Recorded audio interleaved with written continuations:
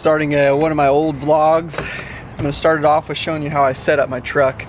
But we got a big day, actually. We got a big day. We have a brand new house, 2019. It's not too big, like 2,200 square feet, 2,500 square feet, I don't remember. And then I have a 6,000 square footer. I'm gonna be in Katy, and then I'm gonna go all the way over to Pearland. So lots of driving, and I gotta keep my timelines tight today. But I got it pretty good.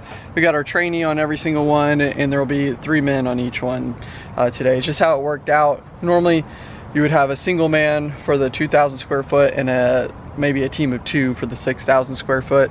But we like to have the trainee to go in there and help us out for the most part. But he's getting close, and he might be in the field real soon too as well. So this is how I set up my truck. I always like to put my drone on the bottom here, get my toolbox, my backpack, and then I keep my FLIRs back there. FLIR, moisture meter, and whatnot. The more expensive stuff back there. So bring it all in at once. It sits pretty tight in the truck. All right, let's head over to Katy and see what we're gonna go find. Let's go check it out. Okay, so I lied. It's 2,700 square feet, and I am way deep into Katy. So I got some work ahead of me, but I'll do my best to video anything we find, so you can kind of get an idea of what we find on new builds, and then hop in my truck and haul my butt down into Pearland. And when I'm in Pearland, I mean, I'm deep into Pearland, so I got some miles in front of me today, which is one thing people forget to understand about home inspections. I'd say 50% of the job is just driving. So if you are looking to become a home inspector, make sure that you understand that you drive a lot. All right, cool. Let's go knock this one out.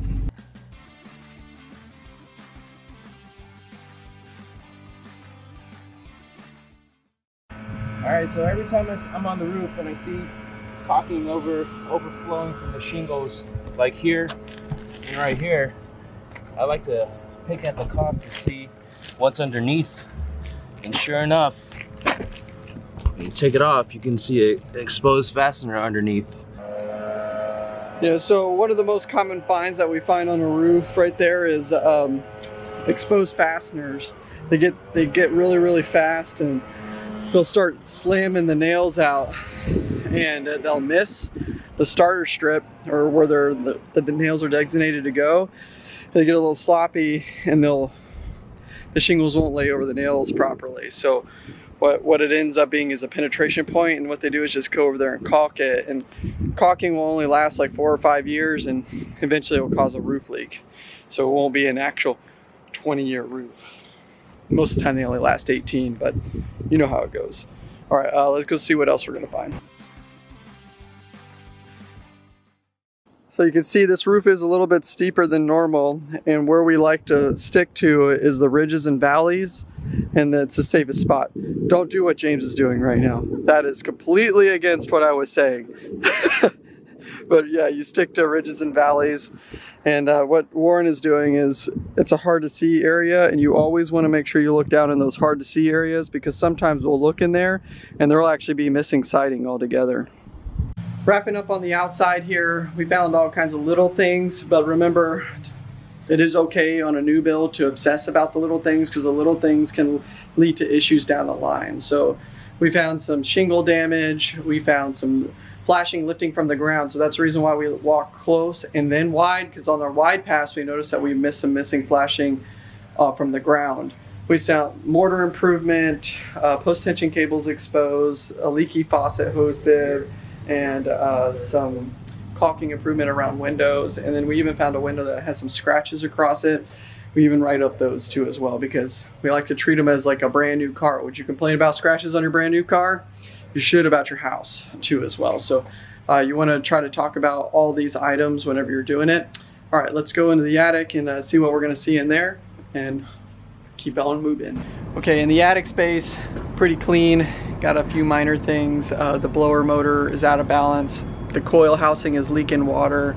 The pan is holding water, and we believe it's because it's so dirty. A lot of times what they do is when they're installing sheetrock and stuff, they run these units and they get really clogged up.